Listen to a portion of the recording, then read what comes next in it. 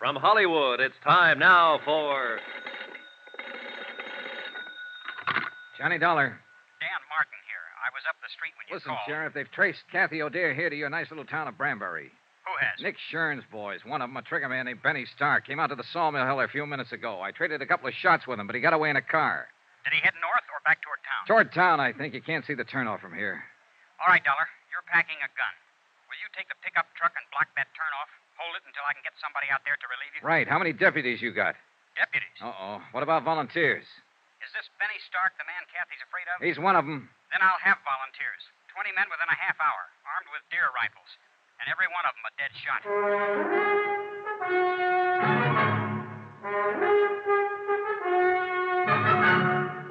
Tonight and every weekday night, Bob Bailey in the transcribed adventures of the man with the action-packed expense account, America's fabulous freelance insurance investigator. Yours truly, Johnny Dollar.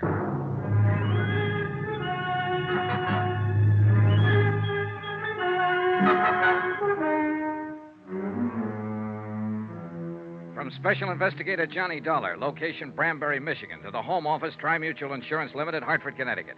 Assignment, the Nick Shurn matter. Expense account continued. Item 8, $3.60 for 2 packs of cigarettes and a pint of Applejack, borrowed from the foreman's locker at the sawmill. I figured these as standard equipment for holding down a roadblock at 10 degrees above zero. And Mike O'Dare agreed with me 100%. Well, I'll tell you one thing. They can make it out of corn, rye, barley, make it out of gold if they want to.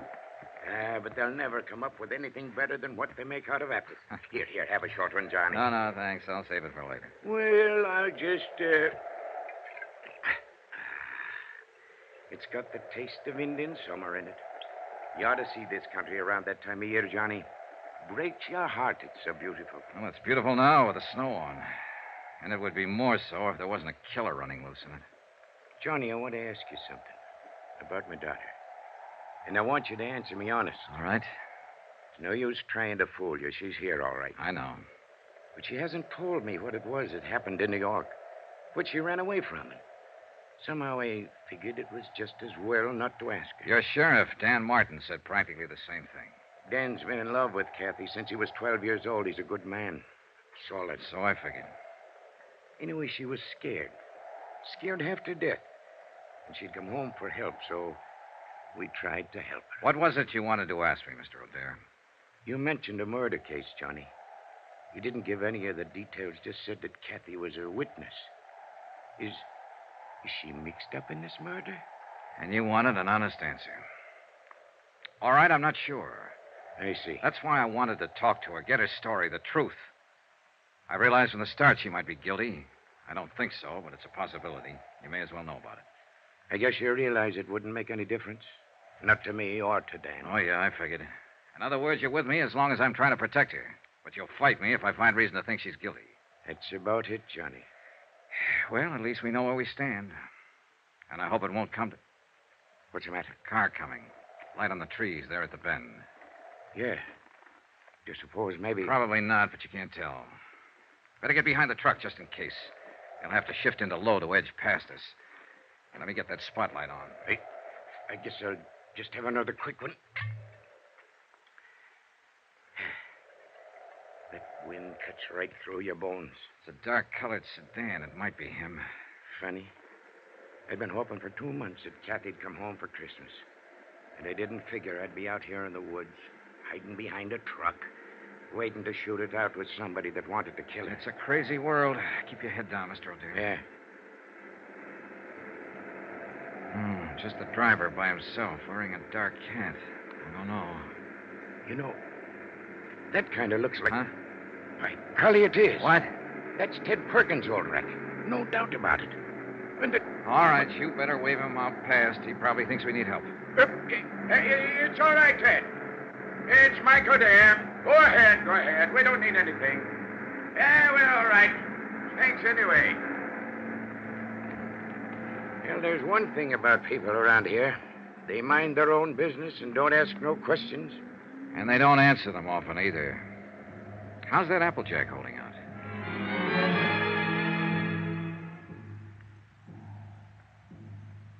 Two long hours went past. Only 3 cars came out from the village. And each time a long moment of tension while we waited to identify the occupants. But all of them were townspeople. Benny didn't show. One truck came down the logging road from the back hills loaded with dwarf spruce and fir. Peace on earth, goodwill toward men. We were waiting for an assassin, but the truck only carried Christmas trees. The night was crystal clear with bright stars hanging low in the blackness, but it kept turning colder and colder until even the Applejack didn't help much. And the wind, too, changed gradually and blew fitful and gusty and strange. It's going to storm. Come a blizzard, maybe. Not tonight. Tomorrow sometime or tomorrow night. I know this country.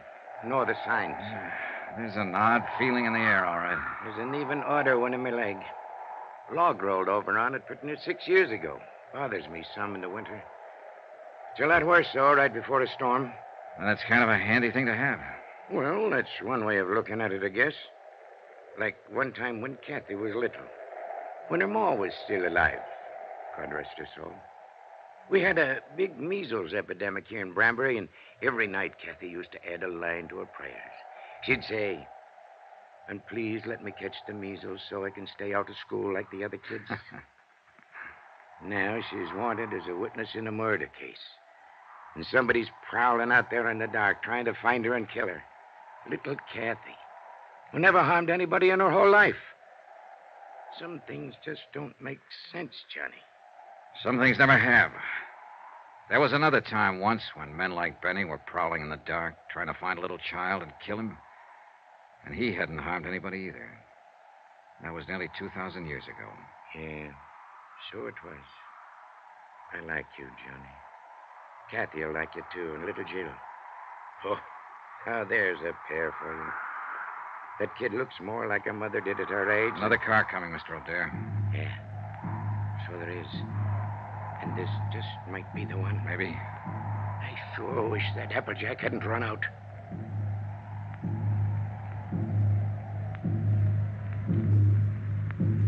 But it was only a couple of men Deputy Martin had sent out from town to relieve us and take over. Big men, calm and quiet, wearing plaid mackinaws and heavy-laced boots and carrying Winchester 94s over their arms. They told us Benny Stark had been seen. He'd come up from the west, driven onto one of the roadblocks unexpectedly. In a flurry of shots, he'd broken through. The men couldn't understand his persistence. They thought he'd run for it, get out of the area once his presence was known. I didn't bother to explain, to put him straight, but I knew Benny had never run, not now. He was a trigger man, a professional killer with a reputation at stake. And he had his orders to silence Kathy O'Dare. A half hour later, we were back in town, turning into the main street around the village square. Strings of colored lights on a tall pine in the center of the square blinked and sparkled as they swayed in the wind. Around 100 cars and trucks were parked in the street and in the lot behind the town hall. And the sound of singing drifted out from inside. They're practicing carols and things for the big doings on Christmas Eve. Ain't it beautiful? The men at the roadblock had given a description of Benny's car and the license number. It was just barely possible. Got something in mind, Johnny? Yeah, let's take a look through those parked cars. I don't know. If it was me, I sure wouldn't be hanging around here. I'd stick to the tall timber. Yeah, but you're not a city boy, Mike. Tall timber is foreign soil to Benny. He's only comfortable when he's close to a crowd. He the fellow that's supposed to have done that murder? No, it was the man he works for, a cafe owner, ex-gangster, a man named Nick Shurn. Let's check that lot around at the side. I don't think he'd show here in front. He'd be taking a big chance showing anywhere. In a town this size, people know each other. It's his job to take chances. And he probably doesn't realize... Wait a minute. That sedan against the building with the side window broken. 7, 8, 2, 1. That's his car, Johnny. Yeah, wait here. I eased my gun out of the holster and started toward the car. There were no lights in the lot, only the soft glow reflected from the packed snow underfoot. And the car itself stood in the dark shadows next to the building. I couldn't see whether anyone was in it or not. The singing seemed to swell louder as I approached. I moved slowly, watching for any sudden movement. The car was empty.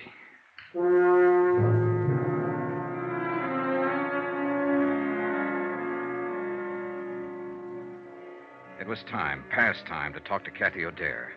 And with the pressure tightening, the danger close to home now, her father was ready to take me to her. We drove over to Dan Martin's house, where it turned out Kathy and her daughter were staying. Dan's mother had been looking after her. Dan was there when we arrived, busy on the phone. Yeah, I know the car all right. The one Jed bought last spring down in Bay City. 7392. Where was it parked? All right, keep an eye out, Charlie. So long. Benny Stark has stole himself another car. Huh? Took Jed Wharton's station wagon. Well, what for? That was a better one he had. Charlie says the steering gear was sprung. I guess it happened when he crashed that roadblock. Well, how's Kathy and the young'un? Oh, fine. They're asleep upstairs. Mom's next door helping Mrs. Barton stuff a turkey. Johnny, you figure it could wait till morning. I'm sorry, Mr. O'Dare. I've got to talk to her tonight. All right. I'll go wake her up.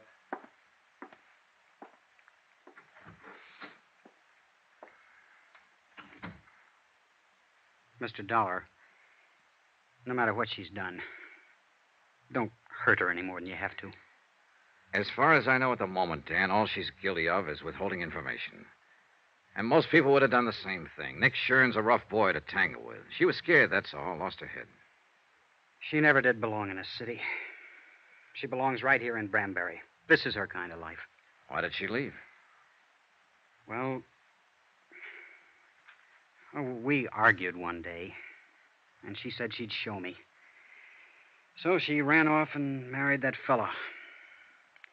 He treated her bad. Finally left her. But she was too proud to come back. She wouldn't have come back now if she hadn't have been so scared. Well, maybe it'll work out now. She ought to stay. Her kid ought to grow up here. Learn the outdoors and the woods like Kathy used to know it. Why, she roamed through those hills like a young Indian. Knew every trail in that forest. Every timber camp and trapper's cabin from here to the ridge. I remember one time the two of us were up toward... Dan! What's the matter? What is it, Mr. O'Dare? You said Jill and Kathy were asleep upstairs. Ain't that what you said, Dan? Of course that's what I... Mike. What's happened? They're not up there.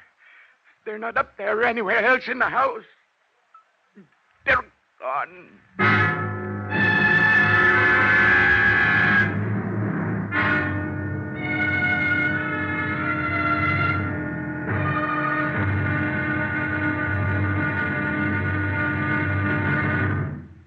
There'll be another intriguing episode in our story of the Nick Shurn matter tomorrow. Tomorrow, a little girl who believes in Santa Claus, a big girl who believes in very little, and both of them facing death. Join us, won't you? Yours truly, Johnny Dollar.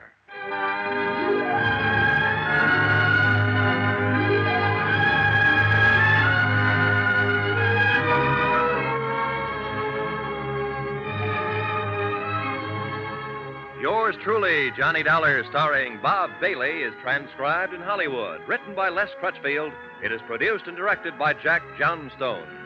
Be sure to join us tomorrow night, same time and station, for the next exciting episode of Yours truly, Johnny Dollar. Roy Rowan speaking.